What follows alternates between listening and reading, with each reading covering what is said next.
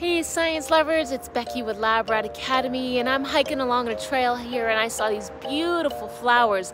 These are very prickly flowers. These are called thistles, but there's something special about these flowers. They look different than flowers that you would normally see with the petals that are flat. You can see that these petals are kind of, the purple part is like pokey. I mean, it doesn't feel pokey, but they're straight up in the air and they're kind of like little strings sticking up in the air. So let's take a closer look.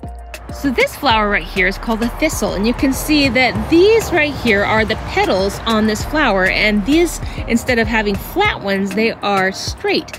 And these ones are called disc florets instead of ray florets. In a lot of flowers, you'll see both the disc florets in the middle and the ray florets around the outside, but this particular flower only has disc florets. They still have the male and the female parts of the flowers on these particular florets.